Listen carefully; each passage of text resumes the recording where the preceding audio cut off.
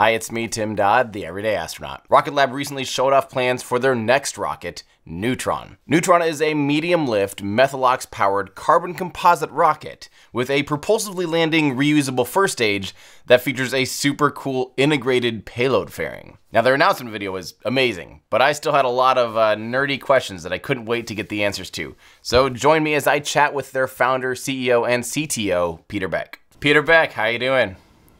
Good, thanks, Tim. Huge congratulations on the awesome Neutron announcement. That looks amazing. Honestly, I have to say right up front, I'm really excited about this rocket. How you feeling about it after all the feedback and everything? You pretty excited to get going on it?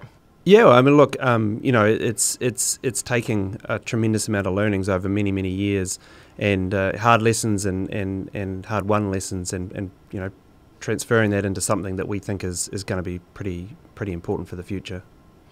Yeah, it definitely looks like it's going to be a good competitor in that class. I mean, 8 tons to orbit, that's a pretty nice sweet spot.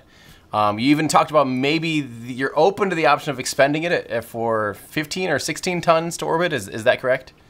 Yeah. I mean, obviously, it would be a sad day to watch a reusable rocket get expended, but you know, there'll be some missions, I'm sure, that'll warrant, and you know, at the end of the day, it will have a life. So you know, you may as well run the end of life missions as expendable. That's absolutely true, and that's interesting to think, looking that far forward. You know, that yeah, it's at some point the fleet of vehicles, you know, they'll get old and retire, and you can send them off in a proper, you know, that's a proper send off. I feel like, you know, it is a. Yeah. So you guys have had a lot of really interesting and unique design decisions in this vehicle, stuff that you know, I don't think I've ever seen before, which is always exciting. So I want to go to a couple of them. First off, I think one of the things that most people are talking about that's really exciting is I love the 4-petal, you know, the opening design of your fairing and how it stays attached to the first stage. That is super cool. How far are you along in the design of knowing like how to actually open that and close that? Is that, you know, what types of systems are you looking for in that? Yeah, so I mean, there's still a little bit of a trade going on between 4 pedals and 2 pedals at the moment. So we hope to have that closed by the end of this year. But I mean, the fundamental, you know, ethos around that is not having to go and pick them up or not having to deal with them in any other way. I mean, the best solution for, you know, reusing fairings is to just hold them on and you know, and keep them. So that really was. There's a bunch of really fundamental decisions that drove a whole lot of things with the vehicle.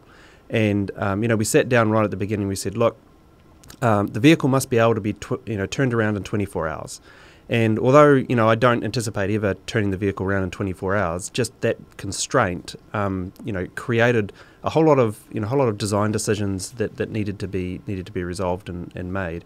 And what you see is basically, you know, the result of some of those really difficult constraints. And the fairing's been one of them, because you can't turn a vehicle around in 24 hours if you've got to, you know, put new fairings on or go and collect new fairings out in the middle of the ocean. So, you know, a whole bunch of things really came down to that 24-hour turnaround. Yeah, and that totally, I love the idea of it staying with the first stage. That makes so much sense. But it brings up, I guess that makes me think, you know, why is it not more common to have fairings be ditched even at stage separation anyway? You know, with most boosters and vehicles, I kind of, I guess maybe falsely assumed that we're still slightly too low in the atmosphere. There's still a correct dynamic. Yeah, there's still some dynamic pressure load heating too high. Yeah. So does that mean you're gonna have to do a little bit, you know, higher altitude separation and things like that, or what's that? How's that actually change that? Yeah, well, I mean, as you know, like a launch vehicle is just one giant engineering compromise, and you know, it's really about enabling you to be able to compromise in certain areas, and that's where materials played such a massive, important role for us, because if you can remove so much mass out of the structures, then all of a sudden, you know, you've got more scope to do things like coast for a little bit longer and you know, deal with that dynamic pressure and that heating a little bit later. And you can add more structures also to deal with that as well. So yeah, it all comes down to mass at the end of the day. Is the biggest challenge you need to solve. Yeah, and so that brings up the beautiful upper stage concept of being hung by basically by the payload separator Yeah. Right? So it's under tension under acceleration of the first stage, which allows you to not have to worry about compression. But then that brings up the question of how, it will be under compression during acceleration of the second stage anyway. Is that just such a low-powered second stage it will never quite, reach 1, 2, 3 Gs? Or how does that work then?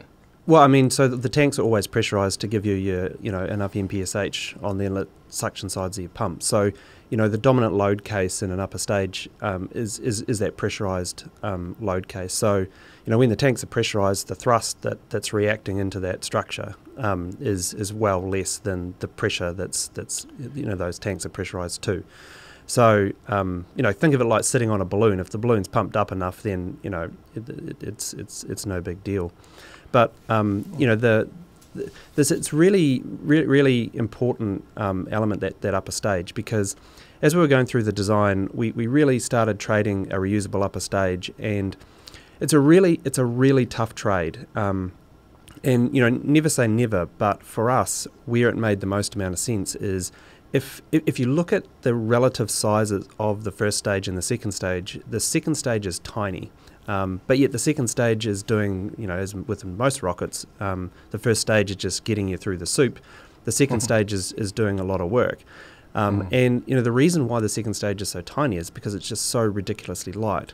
Think of like Centaur is a good example of this, right? Centaur is kind of a hung stage as well, and it's in thin stainless steel.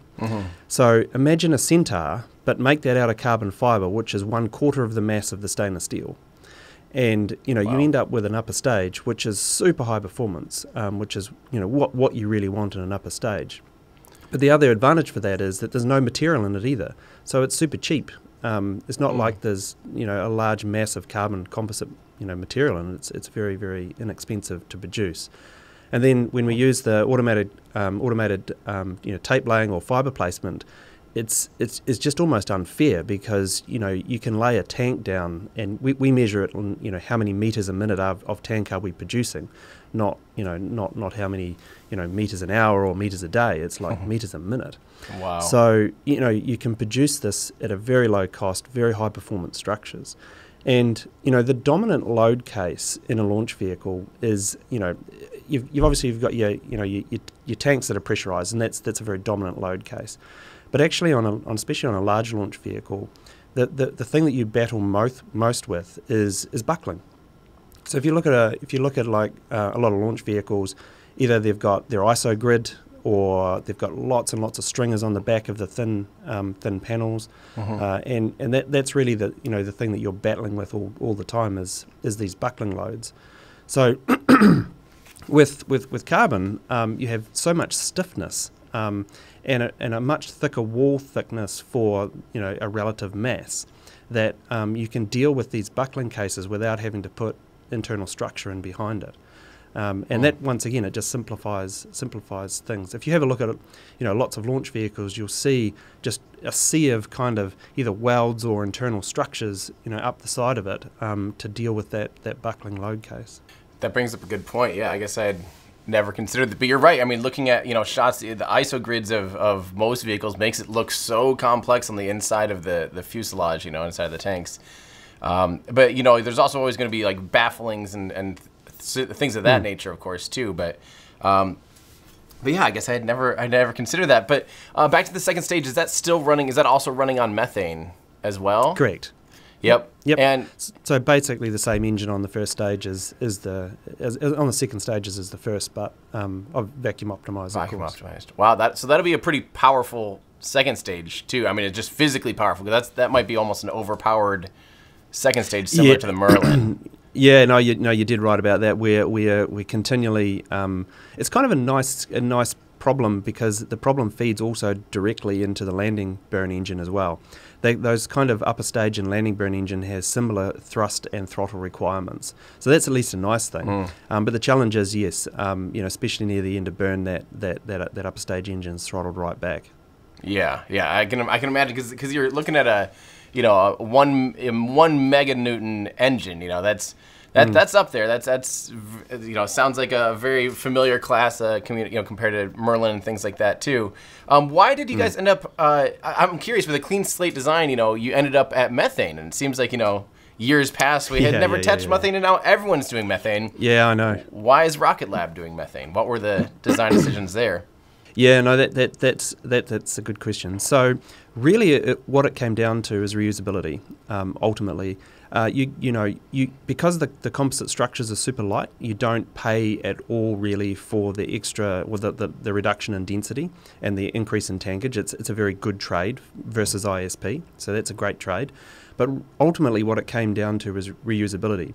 And if you think about, LOX-Kero is a great combination, but one of the challenges with that is coking and sooting. So, through the regen channels, and especially through the pre-burners and bits and pieces in the turbo machinery, it's just a heck of a job to descunge that every flight. So once again, it came down to the 24-hour theorem. Like, you're not going to descunge all these engines in 24 hours. Whereas if you look at a methane engine, especially in a GG cycle, you could eat your lunch out of the GG, pre-burner after you run an engine. So ultimately, that's what drove the decision into methane.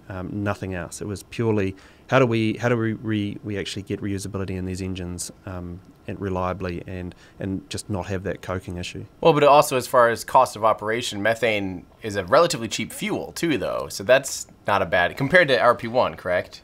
Yeah. But I mean, yes and no. I mean, it's one of these things that are like hidden costs. Yeah, per pound it's cheap fuel, but actually by the time you have all the infrastructure required to deal with it and contain it and flare it and all the rest of it, actually it's like everything in the rocket industry, in the launch vehicle industry. It's that's where the real cost lies. If I drew you a graph of what it costs to launch an Electron, the only like a relatively small fraction of it is the cost of the materials, like the bill of materials. It's much more expensive, to fly a vehicle than actually, to build one. When you amortize everything over all of the launch infrastructure and everything like that. That's why if you look at Neutron, there is no strong back. That's just deleted. And if you look at the pad, it's a very, very simple, clean pad. That's because all of that infrastructure adds really significant cost to operating a launch vehicle. And that was the reason why it's a return to launch site. You have any idea what it costs to operate a ship? It's way cheaper for us to use to fly out for Electron to fly it with a helicopter than it is to put a ship out there for a couple of days. It's just ridiculous. Marine assets are so expensive. So if you land on a barge, then you have to operate that marine fleet, and that becomes very, very expensive. So return to launch site, once again, just let's delete out that element.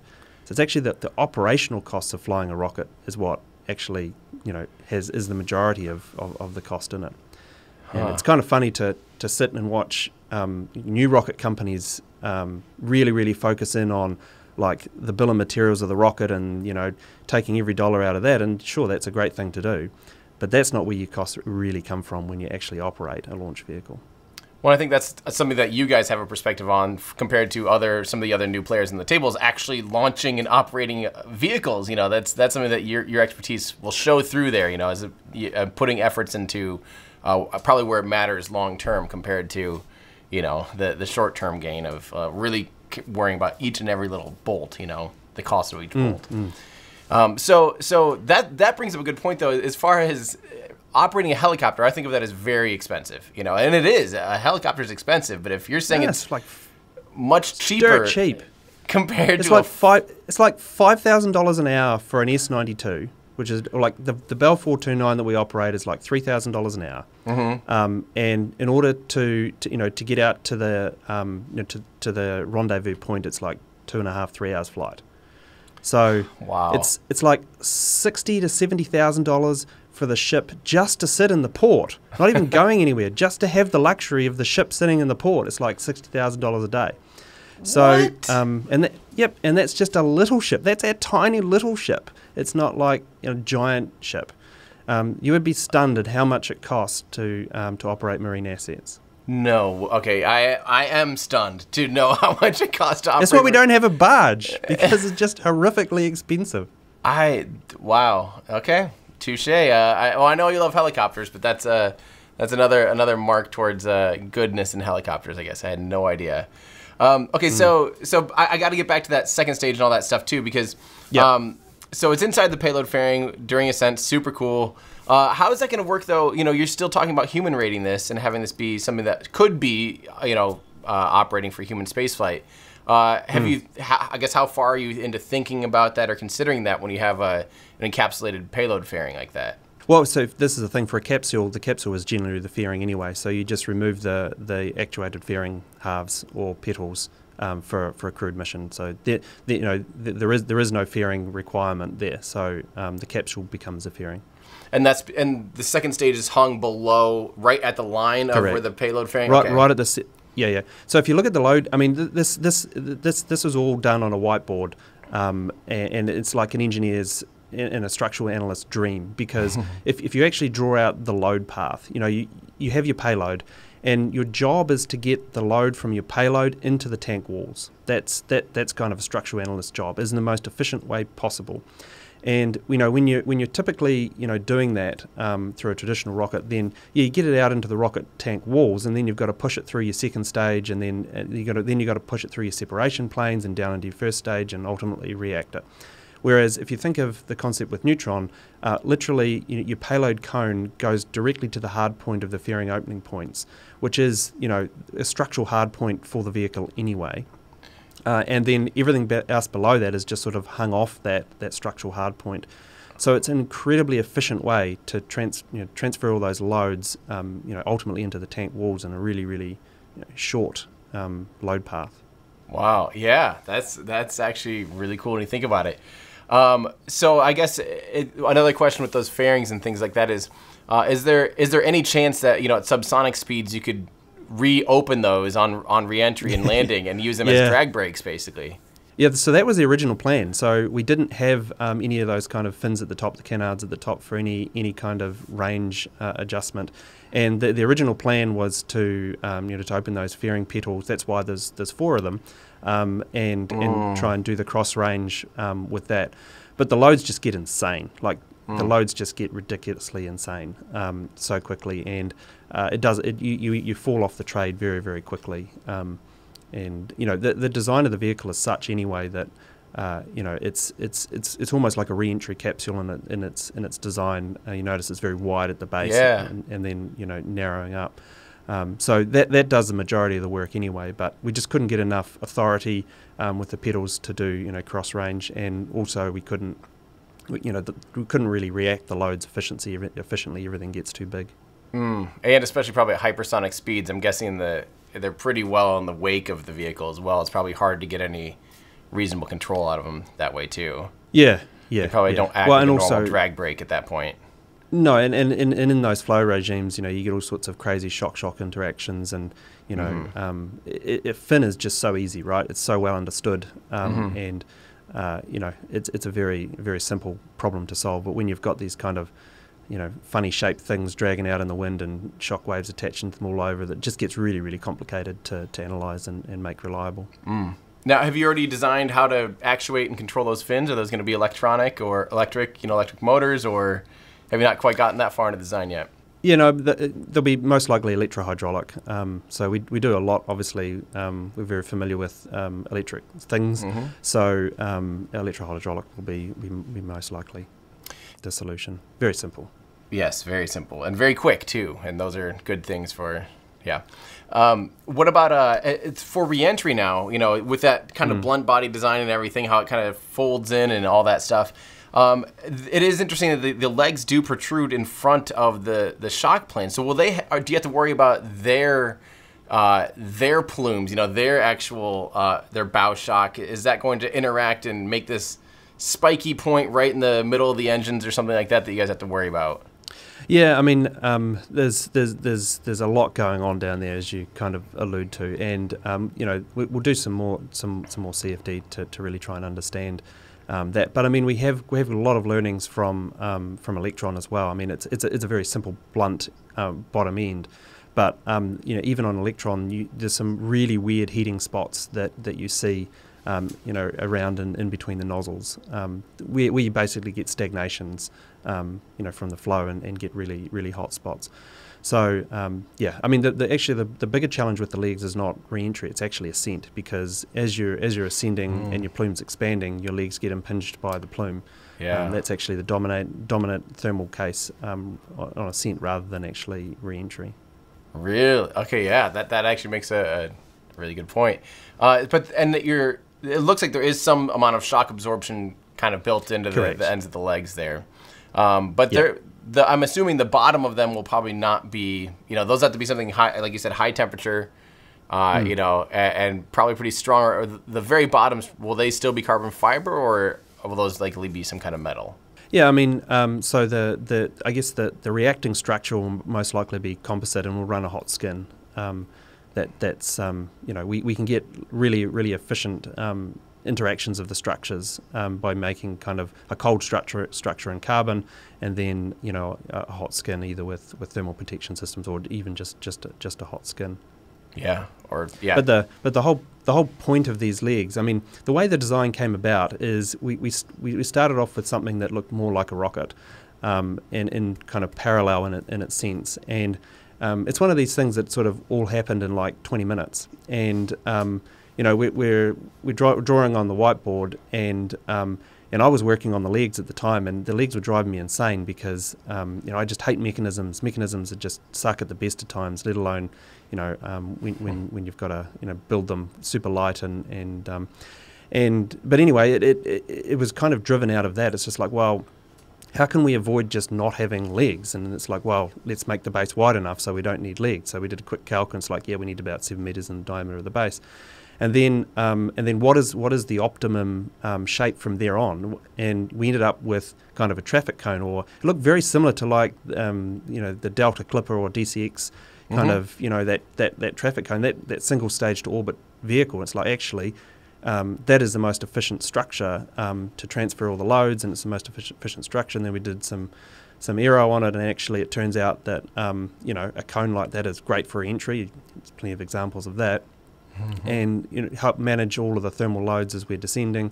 Having that decreasing diameter means that the pressure gradient across the vehicle is also decreasing, so you don't get shock waves attaching, and it all kind of made sense pretty quickly. So we've somewhere there's a picture of all of us standing around a whiteboard with a traffic cone, but ultimately that's what it evolved into. And you don't have to worry about those legs. They almost look like wing strakes on two of the sides. Appear to go, they are pretty much all the way up. So they are kind of strakes. You can use that a little bit as aerodynamic lifting. Yes. And cross range to get the cross range and down range. Get that right to get the the right aero trajectories for that final.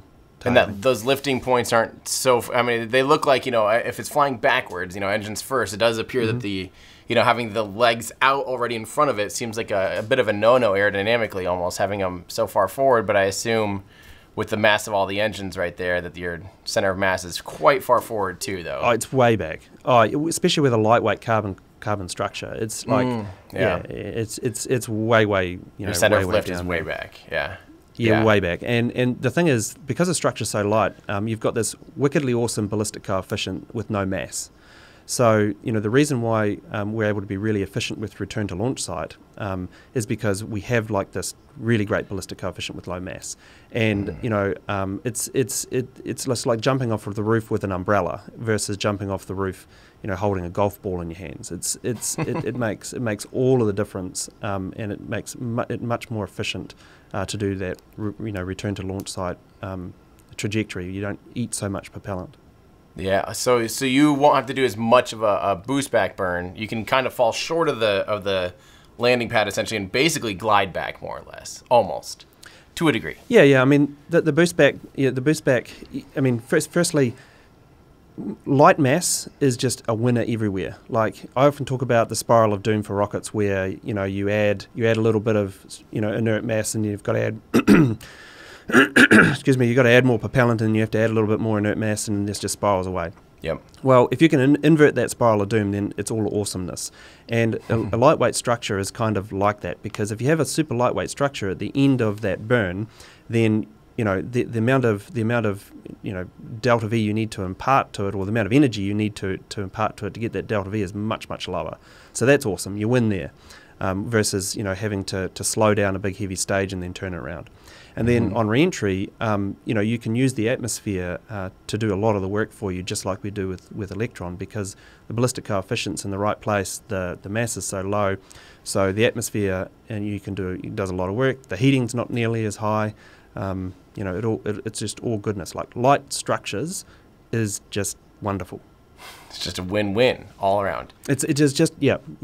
So takes all the pain out of propulsion, everything. Yeah. So are you not having to do an entry burn or some kind of burn similar to Electron? You can just do your boost back burn and let the atmosphere do the rest? Yep. So there's one boost back burn and then one landing burn. That's it. Wow. So you're just going to let that again speaks to, I'm assuming, carbon composites. It's amazing that you've got, I have to admit, it's pretty amazing that you've gotten away with it with Electron too, with no active aerodynamic control, to just using cold gas thrusters to continue properly orient the stage. It's been amazing to see that it's been returning so cleanly. That's been awesome. Yeah. It looks easier than it is. I can guarantee you that. I can only imagine the amount of work that you guys have to do for that. But I want to talk more about Archimedes, because this is going to be your first vehicle that's not either just pressure fed or electric pump fed. You're now looking at gas generator. Congratulations, I guess. I don't know if congratulations isn't called yet, but that's got to be kind of scary. Are you worried at all about having to develop a gas generator engine for the first time? No, I mean it's a gas generator. I mean, I might have had a different. If you said like we're going to run a full stage, flow cycle, then now I'll be worried. But it's GG. Like I mean, it's I mean, like the pump side of the equation is no different. We've got electric motors and Electron running pumps, but whether it's a turbine, so the pump heads and the knowledge that it takes to build good pumps is already gained. And the GG cycle is such a well understood and arbitrary simple cycle that and this is kind of the point, is like where do you put your innovation and where do you put your expertise? And if you have a lightweight structure, then you don't need to push propulsion, and that was kind of the point. So Archimedes is the boringest engine that we can build in a lot of sense. We're not pushing the boundaries anywhere in that engine. So it's like GG Methalox, ho hum. Kind of an engine. Pretty conservative all around. Really. Yeah. And it sounds. But actually, go ahead. That's what you want, though, and that's what you want in a reusable launch vehicle. I mean, do you want to sit in a 787 or a jet and look out at the wing and look across at an engine that's like safety factor 1.01, or do you want to look out at that out on your wing at a safety factor of 1.5? So, and this is fundamentally what it comes down to. Like a rocket is just a giant engineering compromise, and you just have to choose where you're going to eat the pain. And you can choose it in propulsion, you can choose it in structures. Where is the bit that's going to destroy your life? That's a good way of looking at it. And you guys are definitely. I mean, you've known how to do the carbon composites so well. Obviously, you've proven that you're kind of the kings of the composites and of the structures. So. That, like you keep saying, that makes it so you don't have to do as much heavy lifting with the engines. You don't have to do as much as making your lives easier on that end as well. So it is interesting. Tom Mueller really wanted to do a Methane Merlin. SpaceX propulsion engineer Tom Mueller really wanted to do a Methane Merlin. And it's fun to see that you guys have kind of come to what is similar to a Methane Merlin, a similar class engine, gas generator. It's going to be really fun to see, because I think that actually makes a lot of sense for your vehicle. And so as far as other design decisions with that, I mean, had you looked at, obviously, you can't scale up electric pump fed that much, as you kind of mentioned in the video. It just doesn't close. But had you considered closed cycle at first or anything, or did you just pretty much go, was it pretty obvious when you guys got into it? Oh, it's super obvious. I mean, like I say, at the end of the day, this is about a reusable launch vehicle, and you need, in propulsion, you need margins. You need structural and thermal margins. That's what you need. So, pushing into any of the more exotic cycles, it just, if we had to go there because we couldn't get the structures, where we wanted them, then that's your only choice. And I even spoke to Tom earlier this year and said, look, Tom, this is what we're going to build. And he's like, yes, that's exactly the right thing to build. So, at the end of the day, this is about, a reusable workhorse. And you can't build something that's super reliable and super reusable when you're pushing up against the margins of materials and the margins of everything really. So from a propulsion perspective, the key here is just keeping all of the limits well within check and not trying to push the boundaries. Yeah, I like that. Do you have do you already know things even like what type of injector you're using, how low it can throttle and all that stuff, or is that all still kind of to be determined? Yeah, no. I mean, the methane is obviously a gas liquid injector, so there's very very well understood kind of geometries that you want to run with those kinds of phases of propellants. And we'll leverage heavily on our 3D printing. So all the lessons we've learnt with 3D printing, hundreds of Rutherfords, the majority of that engine will be 3D printed. So it's a different engine, but really once you've built a few engines, it's all a bit the same. I mean, you get your thermal balance and then sort of single element injector testing and just sort of go from there. I mean, it's not. Yeah, this feels very, very kind of turn the crank. So sorry, did I hear you say liquid gas injector? Is that because methane will methane boil off in the active regen channels? Is that right? Correct. So it arrives in the combustion chamber as the gas. Yep. Gotcha. Yep. Okay. Yeah. I guess I didn't know for sure. If it boils off at that point or not. I assumed it would, but. So obviously active regen, which is par for the course. But is it going to be are you going to be doing swirl injectors or with a traditional shower head impinged injectors or pintle, or can you give us any of those details? Well, let's just say, I mean, if you had one gas and one liquid propellant, there's some obvious choices around injectors. Okay, you didn't tell me you didn't say what you did. When I asked about Electron, it's a very good injector. So I'm getting. It is a very good injector. Yeah. No, Rutherford is an amazing engine. Like the team is that is just such a high screaming performance engine. It's quite incredible, really. And it's not a copper lined engine either. So it's a pure 3D printed Inconel engine. So generally, as you shrink the engine, throat cooling especially gets harder and harder because you've got tremendous amount of obviously heat flux, but very small surface area to deal with it. So to have such a high performance engine in all stainless steel and small it's a real credit to the team. I guess let me ask you this then, if you don't mind. In that term, as far as trying to cool a throat of the Rutherford, do you do any film cooling at the throat where you have little holes? Nope. Nothing. Nope. Nothing. No. It can just handle the heat load. Yeah, I mean the injector geometry is the team has spent a lot of time and a lot of work on that. They're little nuggety little grunters, those engines. They're very impressive. Is there some film cooling as far as additional fuel injectors around the outer perimeter of the injector face or something?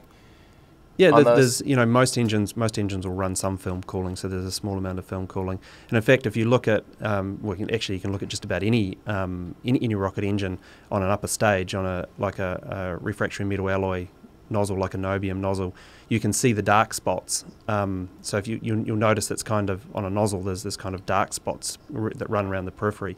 Well, those are actually the locations of the injectors up in the thrust chamber, and that's where the film cooling injector kind of lies, is in line with one of those dark spots. Oh, I always thought that was from just the fins that kind of hold the manifold. you know, I guess you don't have a gas turbine manifold on Electron because it doesn't have a turbine. No. Interesting. No. So that's just from the pockets, basically, of the film cooling. Yep. Is that okay? Yep. Is that I'm so glad I have someone to ask this. Sorry, I'm working on it. The reason I'm excited about cooling is I'm working on a video about why rocket engines don't melt, because it is pretty amazing to have that much heat contained within walls that should by all accounts it should melt the walls every time. So it's pretty amazing that you engineers get to figure out how to keep the engines from melting. And it, with the F1 engine having such drastic film cooling, especially with because it used the turbine. The GG into the and you really see that distinct flame front below the nozzle exit. You can see that dark thing. But I even noticed that with the RD180 closed cycle, you can still see little spikes coming out from the bottom of the nozzle that are kind of those dark spots, at sea level. I couldn't tell if those were a little bit of flow separation, the flame getting pushed in, or if that would indeed be from some of the film cooling. Do you happen to know? I'd have to go and take a look at it. I'd have to have a look and have a look and see. Yeah, okay, I'm not that familiar with the I'll send you an image, and I'd be curious to get your thoughts on it, because I'd be very curious if that is what type of film cooling, or what exactly that is. But if you don't mind, that's and the other thing that plays into this is the injector pattern as well. So the injector pattern can make those kind of shapes around the periphery of the nozzle also. But that's very cool. That's very cool. Okay, so a few more things, if you don't mind. Yeah. It sounds, I'm guessing this whole vehicle will live its life basically vertical. It likely, it will likely just stay vertical the whole time, right? Yeah, well, infrastructure sucks, remember. So anytime you've got to build something to break it over, then, it's a whole piece of machinery with a whole maintenance schedule, a whole team to maintain it and operate it and all the rest of it. So, the concept here is to not break it over. And of course, structurally it kind of hurts breaking those things over. You've got to support them gently and all the rest of it. And so it's just an operational and OpEx nightmare. So if you can avoid doing all of that, then you're in a far better position. So how do you get it from? So are you still planning? Because last time we had spoken, I think you had said you were planning to build most of these at Wallops. Actually, was your plan, or something along that? At the launch site. At the designated launch site, yet to be announced. But yes. Oh, okay. Okay. Yep. So yes.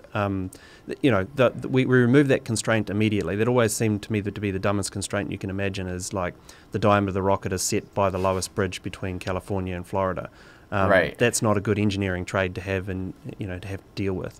So we right from the very beginning of the program, we just released all constraints on diameter. So you'll build the rocket at the site, roll it out vertically, and integrate, assumingly integrate vertically, obviously with the payload.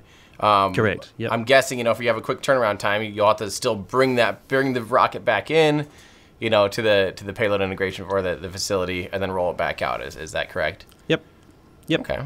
Yep. Well, that's not too bad though. I mean, that's the whole point, right? Is the minimum amount of facilities and operations possible. Yeah. And you trade a lot for that, right? I mean, just a strong back, for example, not having a strong back in an umbilical tower means you have to run all of the upper stage fueling lines up the length of the first stage, and it's all mass. You're eating mass all over the show. But operationally, it just makes huge gains operationally. And if you have super lightweight structures, then you can actually afford to trade in some transfer pipes up the side of the vehicle to fuel the upper stage, and all these kinds of things. So as I mentioned, it's a giant kind of suboptimal engineering compromise. But giving yourself the best set of constraints, mass is everything. So does that mean those Strakes are? Did you kind of say that those are also raceways then of sorts? Correct. Yep. 100%. Cool. Yep. One propellant on either side. Yep. Oh wow. Bang on. And then that attaches. So the second stage has its own basically umbilicals that attach to the first stage, and you fuel it up through there. Correct. So in the inside of in the interstage, if you will, there's a vertical umbilical between the first stage and the second stage, and that's actually the umbilical breakaway for the upper stage. Huh. Wow. And okay, so I mean, these are all. You have a lot of new things that I don't think I've seen be used too often. How are you feeling about your timeline? I know you're originally aiming for some kind of structure-ish next year, 2022. Engine hopefully firing by 2022. And still looking to maybe be flying by 2024. Does that seem like a reasonable timeline? Well, I mean, as reasonable as building any rocket is I mean, look, I mean, we're pushing super hard, and well, look, there's new stuff, but none of that's like kind of risky or development heavy or challenging. Like if you stand back and you say, what are the things that drive time in the development of a launch vehicle? It's always propulsion. Propulsion is always the last thing to turn up at the launch pad, no matter what. You know, if you can start off with a really simple, well-trodden path of propulsion system, and a development program that's not doing anything new there, then that kind of solves half the problems. Just because we're running some internal umbilicals and bits and pieces is just no big deal. And a lot of the stuff that's in Electron scales very, very well to Neutron. So, vent relief valves and all that sort of stuff, whether it's 2 inches or 12 inches, it just doesn't matter, right? And in some cases, it's a lot easier to build something bigger than smaller.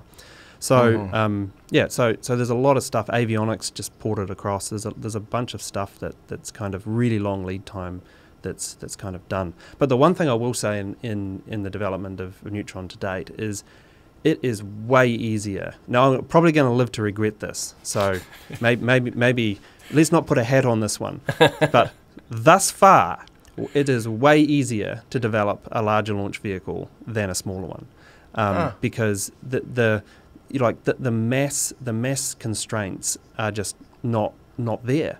I mean, we really care in Electron about 10 grams. We really care about 10 grams. Neutron, I don't even care about 10 kgs. So it's a totally different, totally different situation to be in, where is, we will debate with ourselves to add one pressure transducer on Electron because it's a measurable impact to payload. Whereas with Neutron, you're not even going to have that debate. You just put another one on there. So there's a lot of things that a small launch vehicle that are just super hard that on a large launch vehicle get much easier. And so just to kind of wrap things up and round things up here, 2025. That we're looking 4 years down the road. You're predicting that obviously constellations will continue to grow and be more of a thing. So you're building kind of this constellation launch vehicle. How are you feeling? Like by the time 2025 comes around, do you think you'll be pretty much in the sweet spot compared to the competition? You're going to be still competing against Falcon 9. New Glenn will likely be flying by then. You must be feeling pretty good then that you're kind of hitting the right place, the right time, and everything. Well, I mean, put it this way: building a rocket is like that you can measure the amount of time that's going to take off your life. So there's no point in doing that unless that you think you can be competitive to what's there. Otherwise, you've just burned a hole in your life for no reason. So we're pretty confident. I mean, I think we've been okay at picking the market niches to date, and we see a real opportunity in that class. Obviously there's some very large launch vehicles that are going to come online at some point in time, but fundamentally, even if you have a super large capacity, it's kind of like Electron. Electron is flat out with lifting customers that a lot of people would say, oh well, they will just go on rideshare, but rideshare doesn't actually meet their need and meet the objectives of their business plan. So having huge amount of capacity doesn't necessarily solve the problem. It's actually about getting the right mass of payload to the right orbit in the right time frame that builds businesses. And ultimately, that's what we think Neutron's going to be very, very successful at.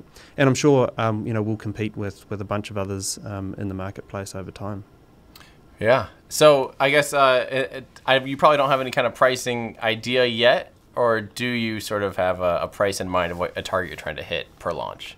Yeah, we do. But like we say, we would not even be undertaking this program if we didn't think that we're going to be very competitive on that element. And you can stand back and you can look at the design and look at the architecture. And as I said at the beginning of this, it's like if you want to draw a graph of what it costs to actually put something in orbit, the cost of the rocket, the bomb bit, is relatively small compared to everything else.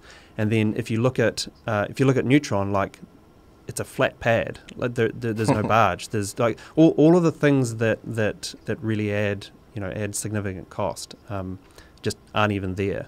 So that's what gives us confidence that we think this is going to be a very unique vehicle in the marketplace. Well, as you mentioned too, even with Electron being overbooked already, just even with things that should be rideshare missions, how often rockets are almost never packed to the brim, with their full capacity. No. Most of the time they're flying well below their capacity. Correct. So 8 tons. And by the way, you don't get a discount for that as a customer. Like whether you fill the rocket or you don't fill the rocket, when you buy the rockets, the cost is the same. Right. Exactly. So if you have a cheaper ride, period, that's the bottom dollar, the amount of the check is what matters most to the customer at the end of the day. This is where the whole cost per kilogram metric falls over. It's a great metric that that accountants and bankers can understand very easily. But the reality is that almost nobody buys like a rocket on a cost per kilogram basis. It is, how do I get this particular mass to this particular orbit in this time frame, and what's the lowest cost that I can do that for? Yes, that's something that I think us, armchair individuals, we just don't, we also, accountants and YouTubers, I guess, love the cost per kilogram thing, but that is just not, you're right, we don't see those behind the scene things, and it's sometimes confusing to see, a customer maybe choose a more expensive rocket or, something like a Proton or something, like, well, why'd you do that? But it's like, well, if it can get our payload into space a year earlier, or whatever, all these other extra things that we just don't see at the end of the day, Well, at the end of the day, it's total cost. And total cost comes down to, as well as if I put my constellation in this particular orbit, it's much more cost effective of generating revenue versus I'll take, and this is where Electron is does so well, is that I can go on a rideshare, but I'm going to be in the suboptimal orbit, and I'm not going to be able to generate as much revenue, and the lifetime of my spacecraft is much shorter, and it's going to take me much longer to generate revenue. Or I can pay a bit more on Electron and get to an optimum orbit. Means I can generate revenue faster. The quality of the revenue is higher. So this is how satellite operators look at it. Is they look at it, what is the total cost here, not just a cost per kilogram to get my satellite in orbit. And that's what makes you different than me. I love your expertise. It's really fun talking to you because I feel like you've gained a lot of knowledge having run Electron now. A lot of the operational costs and how you do things efficiently, and you just turned a rocket around and your launch pad around and flew 21 days back to back. That's impressive. You're definitely getting those gears moving. So it's been really exciting to see you guys do that.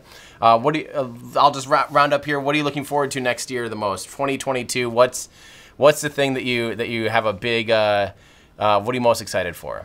Well, I mean, it's quite ironic, really, because I used to travel to the US every 3 weeks from New Zealand, and it got to a point where it's a bit of a drudge. I haven't been to the US for nearly 2 years, so the thing I'm looking forward to the most in 2022 is they're letting me out of this country, is I can get on a plane and come to the US and actually see the factory that we built there that I've never even been into, and visit all of the incredible company and people that we've partnered with over the last year or so. So actually 2022 for me, I just can't wait to get up to the States and just, burn a whole bunch of time up there. It's going to be great. That's awesome. That's good to hear. Well, maybe I'll run into you then when you're up stateside, and I'll come say hi. Sounds good. All right. Well, Peter Beck, thank you so much for taking time to chat with me, and I'm really excited for what you guys are working on. It sounds like it's going to be a really exciting couple of years here. Thanks, Tim. Yep. No, it's going to be a wild ride. All right. Thanks, Peter. Cheers. Thanks again, Peter, and to the rest of the teams at Rocket Lab for allowing me that much time with Peter. I just love asking him deep questions because he has just really good answers. I really, really like hearing from him. Let me know if you guys have any questions or thoughts in the comments below. I'll try and answer some of the questions in the comments if I see them, but also be sure and stick around because I have a new video coming out about why rocket engines don't melt, and I think hopefully you'll learn something from this one because I learned quite a bit doing the research for it. It's a super fun and interesting topic. I owe a big thank you to my Patreon supporters for helping make everything we do here at Everyday Astronaut possible. If you want to gain access to our exclusive Discord channel, some exclusive live streams, and early access to videos, head on over to patreon.com/everydayastronaut. And while you're online, be sure and head over to our web store where you can find merchandise like this, our awesome new space shuttle inspired hoodie. Now this is actually inspired by the first 4 space shuttle missions spacesuit. That was the S-1030A, which is the space shuttle ejection suit. And it was actually based on the SR-71's flight suit. So I love this. It's got all these nerdy little details like what they had on the suit. You can find that as well as a lot of other fun stuff up at our website. But you'll also notice we have our new RD-171 long sleeve shirt and short sleeve shirt, as well as our RS-25 Space Shuttle main engine shirt and our R7 Soyuz shirt as well. You can find all of those and lots more at everydayastronaut.com/shop. Thanks everybody, that's gonna do it for me. I'm Tim Dodd, the Everyday Astronaut, bringing space down to Earth for everyday people.